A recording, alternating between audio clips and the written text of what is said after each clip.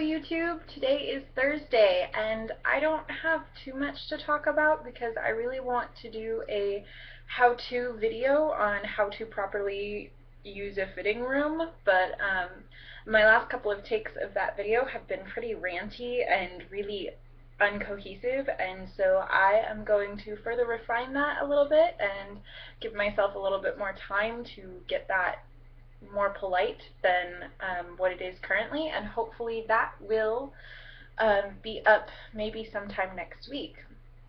In other more exciting news, I just finished I Am number 4, and I am getting ready to start The Power of Six.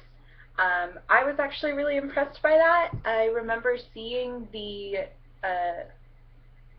trailers for I Am number 4 when it came out in theaters, and I didn't get to go see the movie because I'm a poor college student and movies really aren't in my budget right now, and they certainly weren't when I Am number 4 came out either.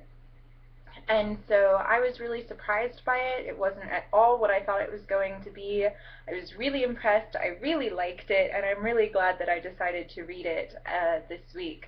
I picked it up because I needed a book to keep me occupied at work because I was expecting to work some very long hours this week. And even though that ended up not happening, I still started and finished the book, and I'm really looking forward to reading The Power of Six and to just trying to get back into reading in general now that we're in summer and I've got a little bit more time than what I normally have during the school year. So yeah, that's my update there. I hope everybody else is doing well, and I'm going to go start reading The Power of Six. Or I'm going to watch Holy Musical Batman. Not quite sure which one yet.